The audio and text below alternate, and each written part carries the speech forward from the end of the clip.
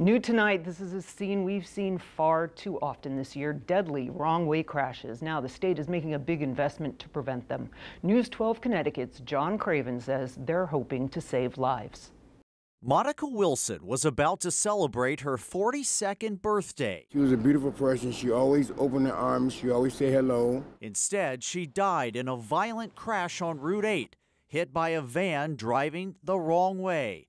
Wilson, one of 20 people already killed this year. And all those in favor say aye. Aye. Aye. So today, the State Bond Commission approved $20 million to address the problem. The state is installing 16 wrong-way detection systems at high-risk exits. Those include Route 8 in Derby, I-84 in Southbury, and I-91 in New Haven. A pilot program in Danbury already caught 30 wrong-way drivers. Here's how it works. A 360-degree camera will detect if somebody gets on the highway going the wrong direction. Then warning lights will go off, hopefully getting the driver's attention.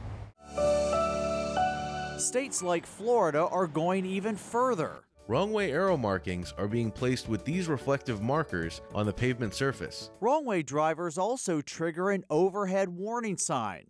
The measures are working. In its first year, Rhode Island prevented 47 wrong-way drivers. Most wrong-way crashes are drunk drivers. The DOT is increasing funding for checkpoints, but state police are still short hundreds of troopers. Over the last year, we've got the state police. They're beginning to, they're making the stop. All that comes too late for Monica Wilson. You're taking innocent people's lives, taking mothers from kids. Kids who will never see their mother again. John Craven, News 12, Connecticut.